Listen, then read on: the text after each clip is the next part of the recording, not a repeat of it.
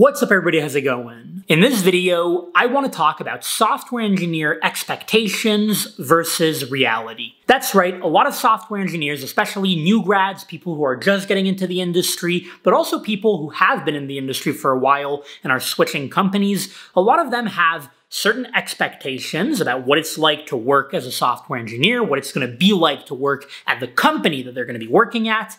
But then, the reality isn't necessarily always what they expected it to be. So in this video, we're going to look at 5 software engineer expectations and how they compare to the reality of things. Now before I jump into these expectations, I just very quickly want to invite you to follow me on LinkedIn if you enjoy short-form written content about software engineering, entrepreneurship, and all sorts of other things. Just yesterday, I was named one of the top LinkedIn voices in 2020 in the technology category, so clearly I must have some sort of valuable insight. If you think that that would interest you, don't hesitate to follow me there. And now, let's actually jump into the expectations. The first expectation is one that I've actually mentioned on this channel before, but in a different context. And it's the fact that a lot of software engineers, when they're getting ready to join a company, they expect that they'll be working on some super exciting stuff, especially if the company has an exciting product or service. As an example, let's say that you're a front-end engineer and you're about to work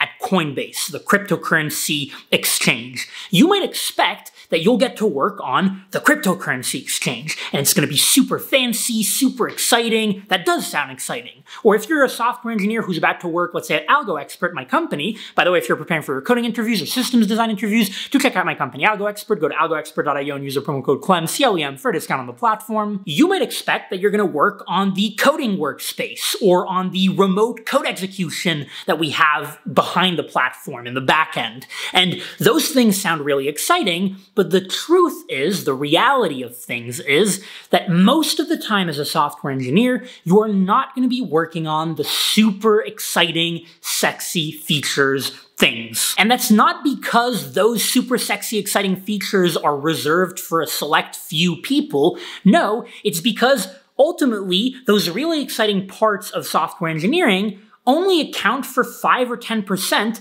of what you actually have to build. You also have to build more boring stuff. So if you're a front-end engineer, you're going to have to put a lot of forms on pages. If you're a back-end engineer, you're going to have to build a lot of simple API endpoints. And that's just the reality of things. Expectation number 2, this one especially affects software engineers who are about to join a big, reputable tech company like Google or Microsoft, but also software engineers who are about to join an up-and-coming startup, especially startups that are pretty reputable. You tend to have this expectation that you're about to work on the best code bases in the world, the cleanest code bases, the highest quality code that you've ever seen, and that's not entirely true. That's not entirely accurate. While of course it is probably true that the average code base at Google has a higher quality standard than the average code base at other tech companies, ultimately, there are still a lot of code bases at Google, in fact, I would probably say the majority, that have certain parts, certain corners that aren't all that pretty. All code bases have skeletons buried. At one point or another in the lifespan of a code base, the engineers maintaining that code base have had to cut corners to make trade-offs, and also a lot of code bases work in older technologies, kind of legacy technologies, or they're just legacy code bases. For example, at Google, on Google Cloud Platform, there were a lot of code bases that were built in the older versions of Angular.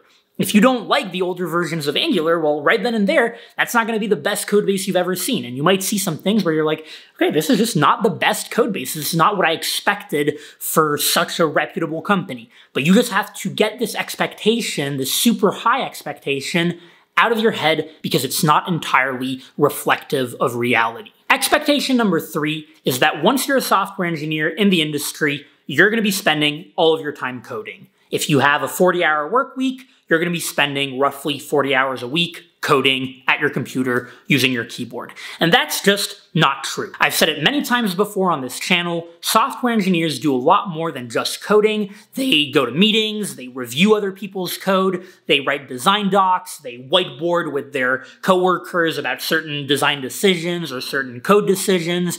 They might be working on peer reviews for performance and promotions and things like that. There's a lot more to a software engineer's job than just coding, and if I had to estimate it, at least for me, for my experience when I was at Google and at Facebook and even now on AlgoExpert, I probably coded about 40% of my time. And actually now on AlgoExpert, it's much less than that, probably like 10 to 20% of my time. Probably even less than 20%. Now it's much more just reviewing code. And by the way, this expectation versus reality might be a positive or a negative depending on the type of person that you are. The fourth expectation has to do with the types of people that you think you're going to be working with as a software engineer. I think that a lot of software engineers expect that they'll only be working with other software engineers, and that's just not true a lot of the time, especially the closer to customers you work. So for example, if you work on the front end, or if you work on the back end of an API that is customer facing, an API, especially like, for example, a cloud API,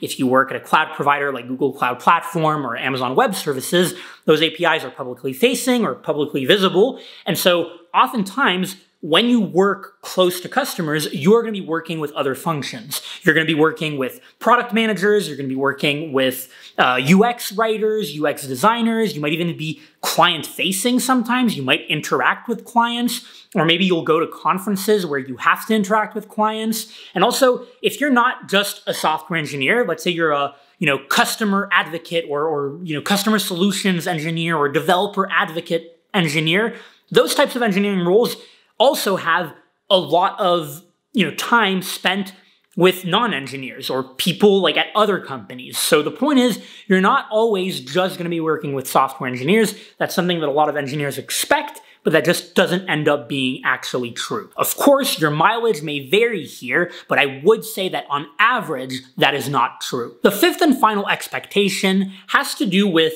how you think or expect that decisions are going to be made at a company. So I think that a lot of software engineers, especially in this day and age where software engineers have almost like this inflated ego because they know that they can command super high salaries, and every tech company out there claims that it is an engineering-driven company. Google is an engineering-driven company. Most startups are engineering-driven companies. They're built by engineers for engineers.